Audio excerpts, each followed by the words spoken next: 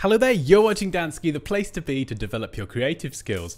In this tutorial, we're going to learn how to create a coffee clock composite in Adobe Photoshop. So let's jump into it. You can see on screen an example of what we're going to be creating here, and let's just break this down. So we have some color adjustments at the top there, all in a separate folder. We have a glow along the edge. We have a vignette over the coffee as well, darkening the edges and highlighting the center a bit more. And we have the coffee itself with an inner shadow blending option applied. And of course, a couple of circles that we used as guides. And here's the original image. So this is what it's going to look like once we lay it all together. And you don't just have to do this with a clock. You can take a coffee or any kind of creatively decorated hot drink and use it with anything circular. So let's just jump over to the main tutorial document. We have the image of the clock here, and separately we have the coffee.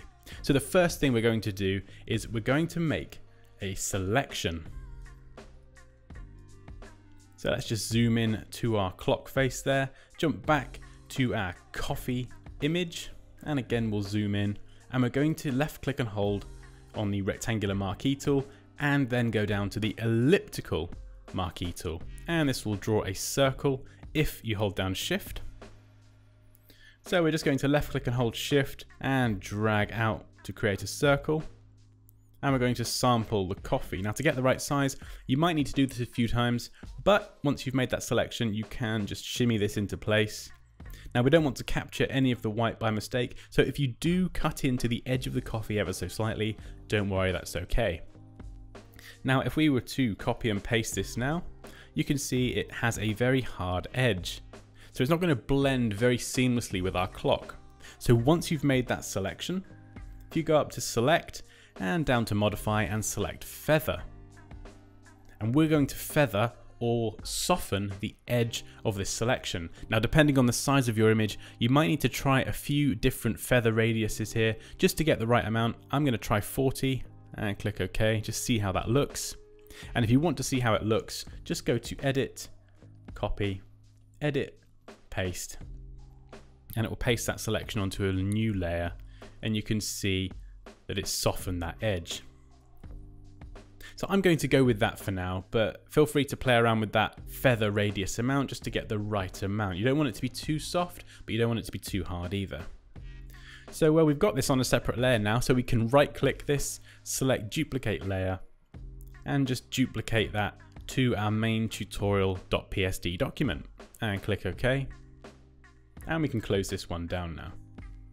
And you can see it adds this layer into our document. And what we can do next is just hide this, and I will just double click the layer and call it coffee. Next I'm going to left click and hold on the rectangle tool and select the ellipse tool. And as we did before, left click and hold shift to draw a circle. And it has a solid black fill, but we can double click on the thumbnail here, and I'm just going to give this a really bright color. Now the reason I choose bright colors is because I'm just going to be using this as a guide, so I'd like it to stand out against the image. Now this first circle here, I'm going to go to edit, free transform, and just keep that shift held so I don't lose the circular proportions.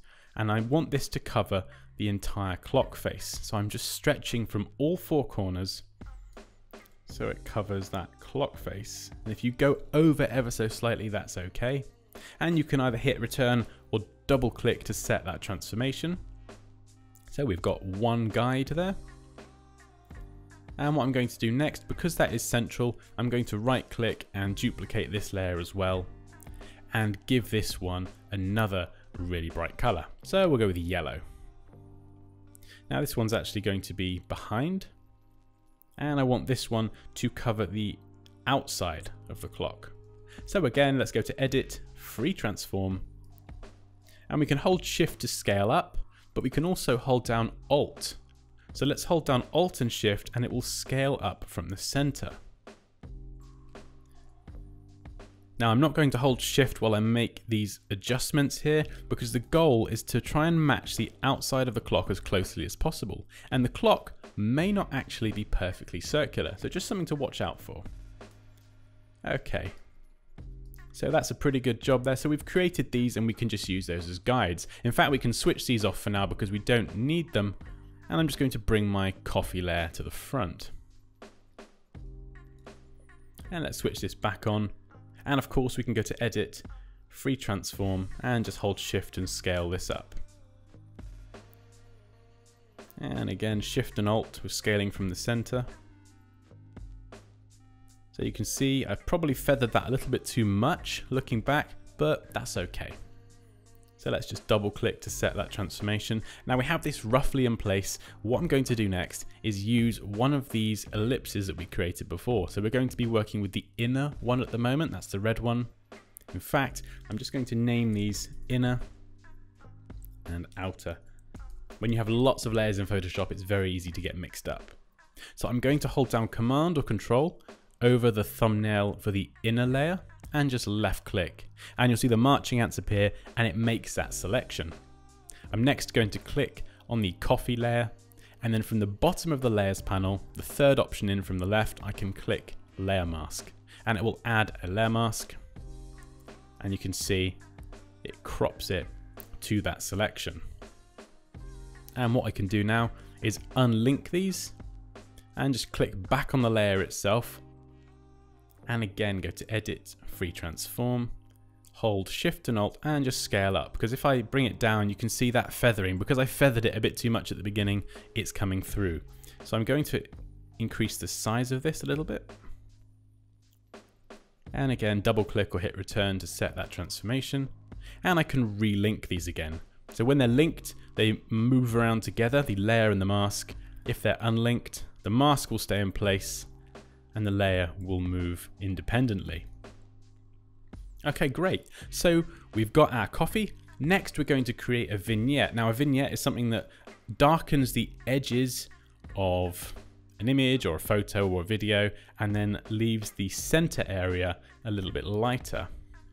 So we can add a new layer from the bottom of the layers panel. Now we already have this mask here and we've got our inner layer as well, so we can use either of those to make a selection. So just hold down Command or Control and you'll see that little symbol appears next to the hand, left click, and we get that same selection with the marching ants. Now we're going to go over to where our paint bucket tool is, just left click and hold, and you'll see the gradient tool appear. And from the top here, we've got different types of gradient. We've got linear on the left, radial, and loads of other crazy ones, but we're going to be using radial for this tutorial. So that's this one here. And if we click anywhere on the gradient slider, we get the entire gradient panel come up, and there should be a default black to white gradient. So we can click that and click OK. And we're just going to left click in the center and drag to the outside edge and let go. And it creates a gradient. However, the gradient is the wrong way round. So let's just undo that. And we can tick this little box here, reverse. And if we drag out from the center again with the gradient tool. Okay, so that's the kind of gradient that we're going for. However, there's not enough of a rim around the edge. It's a very, very gradual gradient. And we want this to be a little bit more defined. So the edge is really dark and there's a lot more lighter space in the middle. So if we click on the gradient slider, we're just going to bring white in. Let's go for about 50% on the location here.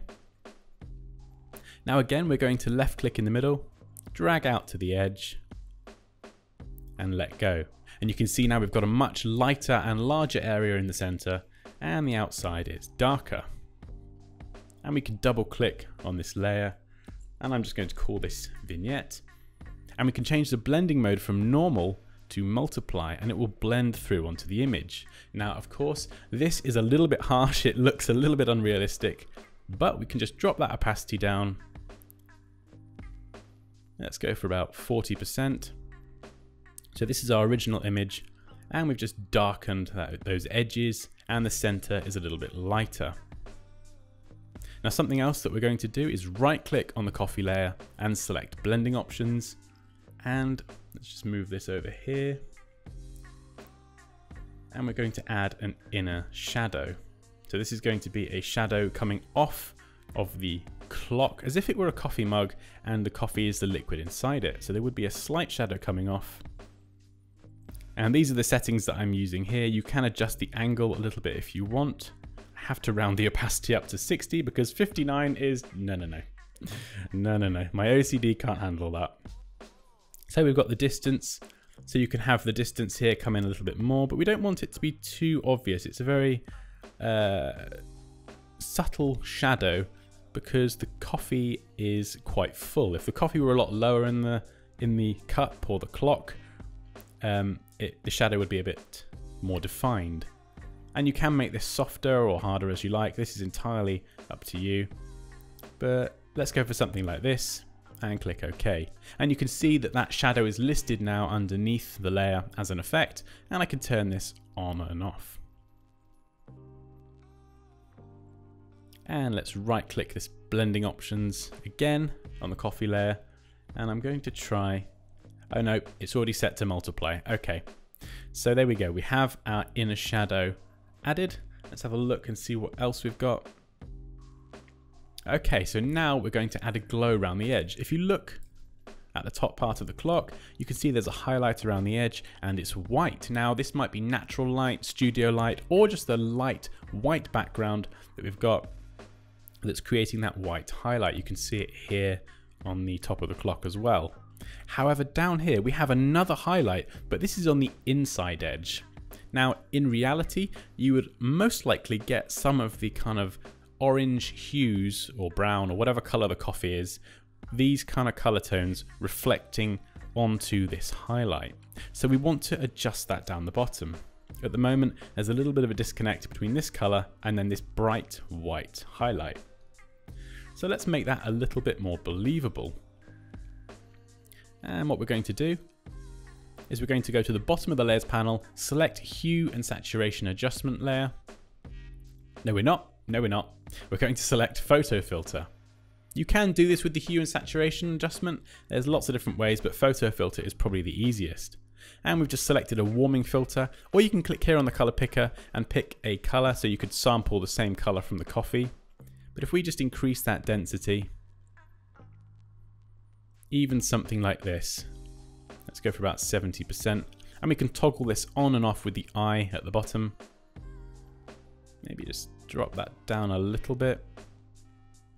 And then what we can do is we can fill, using our paint bucket tool, fill our photo filter layer mask with black, so it completely hides that effect.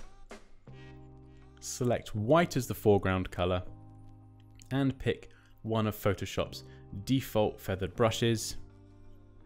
And then we're just going to paint into that mask.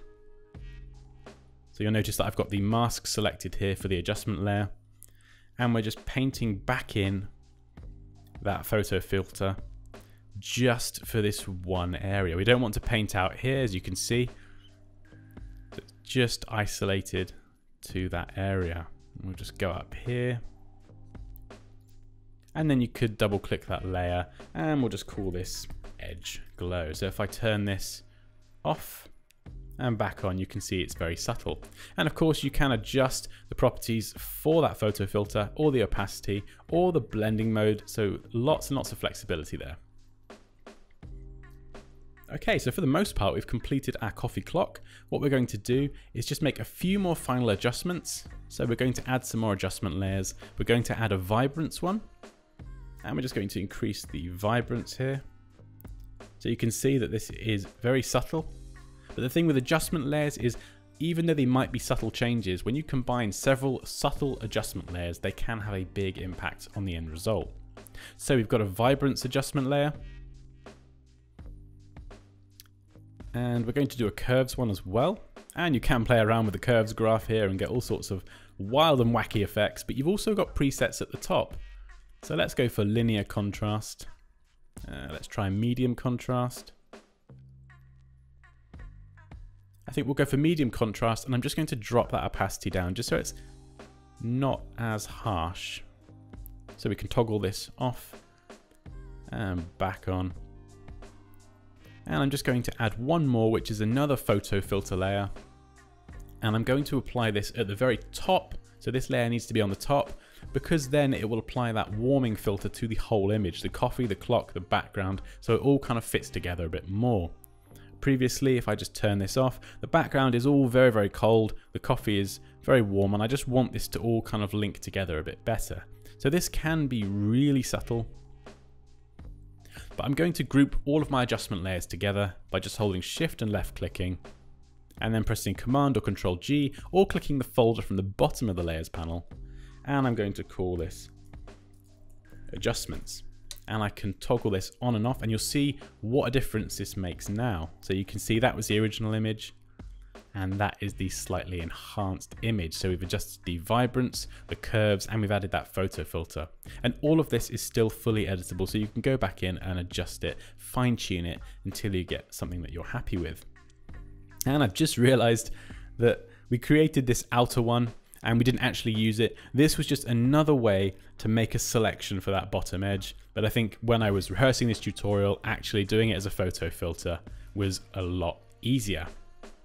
And there we go. That's how to create a coffee clock composite in Adobe Photoshop. As always, guys, please feel free to leave any questions or comments down below. Like this video if you enjoyed it. Take care, and I'll see you next time.